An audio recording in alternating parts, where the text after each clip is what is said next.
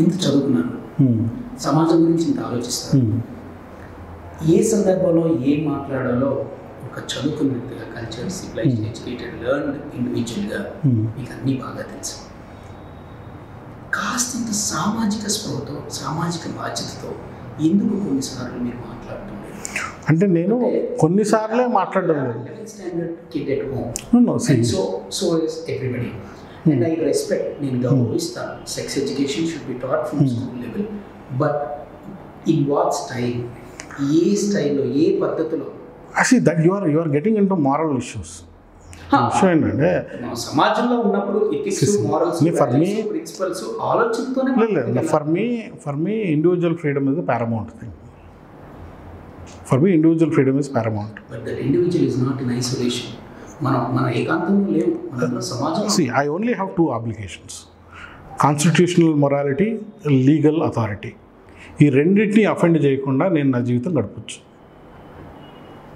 That is my principal. And you don't have a social obligation? No, surely not. అంటే society, still stay in the society? Yeah, fine. I can stay, I can exist. కానీ నేను ఎదుటి వాళ్ళ ఫ్రీడమ్ని influence చేస్తే కానీ, ఎదుటి వాళ్ళ మనోభావాల్ని దెబ్బతీసే విధంగా ప్రవర్తిస్తే కానీ, అంటే వాటిని కోర్టు కేసు వేస్తేనే నేను దానికి బదులై ఉంటాను. లేదు, చట్టపరంగా అది నేరం అనుకుని పోలీసులు రిపోర్ట్ చేస్తే వాళ్ళు నన్ను అప్రిహెండ్ చేస్తేనే తప్పనుకుంటాను. మహేష్ కత్తిని ఆపాలనంటే జైల్లో పెట్టాలి లేదా కోర్టులో శిక్షించాలి. నగర బహిష్కరణ చేసినా కూడా నేను ఫేస్బుక్లో ఉంటాను. ఆ విషయం అందరూ గ్రహించాలి. నంది అవార్డ్స్ మీద మీ అభిప్రాయం Mahesh? They have started off as a very noble cause. అడపాదడపా కొన్ని ఆరోపణలు ఉన్నమాట వాస్తవమే, కొన్ని వాటిలో నిజాలు కూడా ఉన్నాయి. ఆశ్రిత పక్షపాతం కానివ్వండి, ఫేవరెటిజం కానివ్వండి, కులాల రంగు కానివ్వండి, ఇవన్నీ అద్దుకుంటూనే వస్తుంది నంది కూడా. అవి లాస్ట్ టైం నంది అవార్డులు అనౌన్స్ చేసినప్పుడు ఎస్పెషల్లీ 1 ఇయర్కి సంబంధించిన అవార్డులు చాలా ఎక్కువ రాద్ధాంతానికి గురయ్యాయి. కాకపోతే ఒక్కటి నేను ఎప్పుడు నమ్మేది ఏంటంటే, state recognition is very important for any art form. అది నేషనల్ అవార్డు కావచ్చు, లేదు అంటే నేషనల్ అవార్డు కావచ్చు, స్టేట్ అవార్డు కావచ్చు. ఏమవుతుందంటే ఒక రాజముద్ర పడితే తప్ప కళకి రాణింపు ఉండదు, ఒక గుర్తింపు కావాలి. సో కాబట్టి నంది అవార్డుని కొంచెం మరీ ఆశ్రిత పక్షపాతాల ధోరణికి వెళ్లకుండా, రాజకీయాల రంగు పొలమకుండా కొంచెం శుద్ధీకరణ చేస్తే బాగుంటుందనే ఆలోచన అయితే నాకుంది. ఆ ఆలోచన ప్రభుత్వాలు కూడా హర్షిస్తాయని అనుకుందాం. ఇప్పుడు anyway films are not priority for both states. అటు తెలంగాణలోని, ఆంధ్రప్రదేశ్లోనూ సినిమా గురించి ప్రత్యేకంగా ఆలోచించి అవార్డులు అనౌన్స్ చేసి అవార్డులు ఫంక్షన్ చేయాలనే ఆలోచన వాళ్ళకి లేదు. Because there priorities are different. 2 స్టేట్లు చాలా లాసుల్లో ఉన్న స్టేట్లు కాబట్టి maybe they don't want indulge for another 1 year or 2. కానీ స్టేట్ పునరుద్ధరిస్తే బాగుంటుంది, అవార్డులు అనౌన్స్ చేసిన అవార్డులు ఇస్తే బాగుంటుంది. ఒక చిన్న ఫంక్షన్ పెట్టైనా, ఇప్పుడు నేషనల్ అవార్డ్స్ ఎలాగైతే విజ్ఞాన్ భవన్లో చాలా డీసెంట్గా స్టేట్ ఆనర్తో జరుగుతాయో, అలాగే ఏముంది గవర్నర్ చేత అవార్డులు ఇప్పించడం లాంటిది ఏదైనా చేస్తే కనీసం ఆ అవార్డు దక్కిన వాళ్ళకు కొంత ఆనందాన్ని, కొంత గౌరవాన్ని ఇచ్చిన వాళ్ళు అవుతారని అనుకుంటాను. They should do that. Telugu వాళ్ళకి తెలుగు సినిమాల్లో అవకాశాలు లేవని, కాస్టింగ్ కౌచ్ పెరుగుతుందని, మాఫియా తెలుగు సినిమాల్ని ఏలుతుందని, డ్రగ్స్ జాడ్యం తెలుగు ఇండస్ట్రీలో పాకిందని అనేక సందర్భాల్లో మనం ఇవన్నీ వింటున్నాం. వీటి మీద మీ అభిప్రాయం ఏంటి మహేష్? అంటే తెలుగు సినిమా ఇండస్ట్రీ మొత్తం కలుపుకుంటే 10,000 మంది ఉంటారు, 20,000 మంది ఉంటారు మహా. అంటే అంతకుమించి తెలుగు సినిమా ఇండస్ట్రీ అంతే. అంతకుముందు 20,000, 25,000 అనుకోండి మ్యాక్సిమం. అంతకుమించి పెద్ద విస్తృతమైంది ఏమీ కాదు ఇండస్ట్రీ. సో సామాజికంగా ఏ జాడ్యాలు అయితే ఉన్నాయో, ఇప్పుడు కాస్టింగ్ కౌచ్ అనేది కేవలం సినిమా ఇండస్ట్రీకి మాత్రం పరిమితం కాదు, అన్ని రంగాల్లోనూ ఉంది. అందాలను ఎరచూపి ఎదిగే అమ్మాయిలు ఉన్నారు, తన పవర్ను ఉపయోగించుకొని అందాలను ఆస్వాదించాలనుకునే వెధవలు ఉన్నారు. ఇది అన్ని రంగాల్లోనూ కామన్. ఇక్కడ కొంత లభ్యత కానివ్వండి, ఆపర్చునిటీ కానివ్వండి కొంచెం ఎక్కువ. కానీ దీనికి డిటరెన్స్ అనేది ఒకటి కావాలి అని అందరూ అనుకోవడం, విశాఖ గైడ్లైన్స్ ప్రకారం క్యాష్ కమిటీలు ఫామ్ చేయాలనుకోవడం, ఇవన్నీ కూడా కొంత ప్రాసెస్ అయితే జరుగుతుంది. చట్టం ఉంది కాబట్టి నేరాలు జరగవని ఎవరు అనలేము కూడా. కాబట్టి కొంతవరకు డిటరెన్స్ ఉంటుంది, కొంత భయం ఉంటుంది. ఆ భయం కొంతవరకు జనాల్లో అవేర్నెస్తో పాటు కలిగిందని నేను అనుకుంటున్నాను. ఎక్కువ మరి అడ్వాన్స్డ్గా వెళ్ళి టార్చర్లు పెట్టే అంత ప్రమాదంలోకి అంతకు ముందు కూడా లేదు ఇండస్ట్రీలో, ఇప్పుడు కూడా ఉండదనే నేను అనుకుంటున్నాను. ఇంకా డ్రగ్స్ అంటారా, స్కూల్ పిల్లలు డ్రగ్స్ బారిన పడి బలైపోతున్నటువంటి హైదరాబాద్లో ఇండస్ట్రీలో ఉన్న వాళ్ళు డ్రగ్స్తో చచ్చిపోయినా కూడా I don't care. It is about their own problem. It is illegal for sure to possess drugs and market drugs. Consume and die, I don't have a problem with them. ఎందుకంటే వాళ్ళకి అడిక్షన్ లెవెల్స్, వాళ్ళ మెంటాలిటీలు ఇవన్నీ కూడా పెద్ద empathetic మెంటాలిటీలు అయితే కాదు.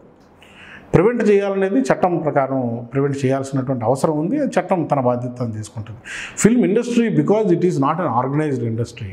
Cinema ఇండస్ట్రీలో ఒక నలుగురు పెద్దలు కూర్చొని మొత్తం ఇక్కడ డ్రగ్స్ ఉండకూడదు, అక్కడ డ్రగ్స్ ఉండకూడదు అంటే వాళ్ళకే తెలియదు ఎక్కడ ఉన్నాయో ఎక్కడ లేవు.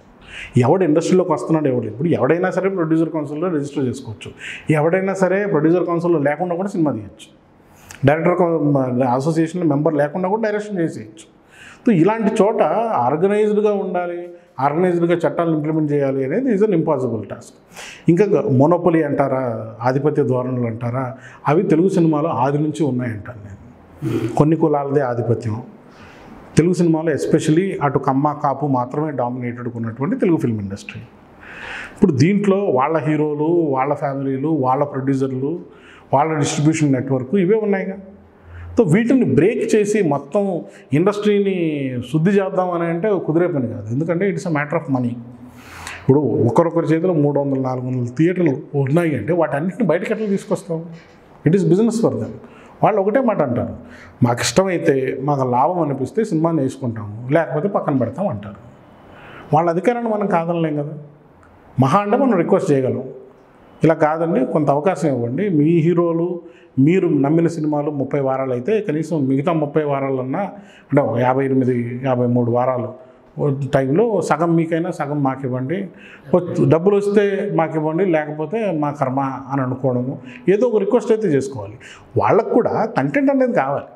It is not that they have content for entire year.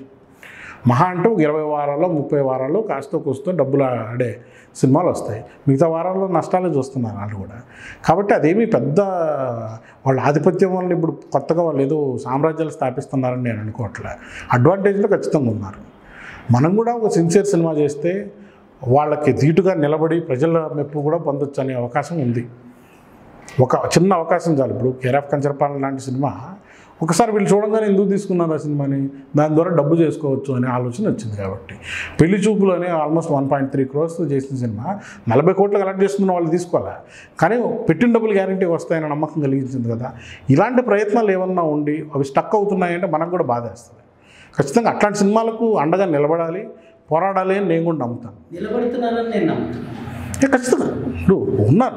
ఒక మంచి సినిమా ఉంది అంటే దాన్ని ఎవడు, డబ్బులు వచ్చే మంచి సినిమా ఉంది అంటే ఎవడో దాన్ని వదులుకోడు. అందరూ దానికోసం పోటీ పడేవాళ్ళు కూడా ఉన్నారు. కాబట్టి content is king. Let us try to make films that actually stand out. ఇదేదో మార్కెటింగ్ పరంగా వర్కౌట్ అవుతుంది అనే నమ్మకం వాళ్ళకి కల్పిస్తే వాళ్ళే దిగొస్తారు.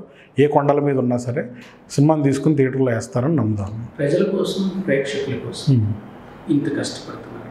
సమాజం కోసం, సంఘం కోసం మీ గలవెత్తి మీ కష్టమైనా కూడా వాళ్ళ కోసం పోరాడుతున్నారు. ఏం ఆశిస్తున్నారు, ఏం చేయాలనుకుంటున్నారు భవిష్యత్తు? అంటే ప్రశాంతంగా చావడానికి మించిన గొప్ప ఏం జీవితంలో ఉండకూడదు అనుకుంటాను నేను. ప్రశాంతంగా ఎలా చావాలి అంటే మన జీవితంలో రిగ్రెట్స్ ఉండకూడదు. అప్పుడు అలా చేసింటే బాగుండేది అనే ఒక పశ్చాత్తాపాలు ఉండకూడదు. Okay, what ever I have done my best and I'm dyeing peacefully అనుకునే స్థాయికి మనం చచ్చిపోతే that is the best life lived అని నేను అనుకుంటాను. ఆ ప్రయత్నంగా నేను ప్రయత్నాలు చేస్తున్నానే తప్ప ఏదో ఇమ్మీడియట్గా ఏదో రివార్డ్ ఒకటి కావాలి అంటే రివార్డులు మనం ఆశిస్తే యాక్చువల్లీ ఎక్కువ మనమే బాధపడతాం, మనమే డిసప్పాయింట్ అవుతాం. For me those short term concern doesn't concern at all. For me it's longer aim is to die peacefully. To die peacefully what ever I have to do, if I have to stand up today for my self, go through certain pain, I don't mind going through it. It's a matter of belief అంటాను నేను. నువ్వు నమ్మిన దానికోసం నువ్వు నిలబడు, నువ్వు నమ్మిన విధంగా నువ్వు బతకడానికి ట్రై చేయి, ఆటోమేటిక్గా నీ జీవితం బాగానే ఉంటుంది. You will not have regrets అని నమ్ముతాను నేను. That is my on going thing. అదేదో ఓ రోజు ఎయిమ్ కాదు, లైఫ్ లాంగ్ ఎయిమ్ అనుకోవాలి.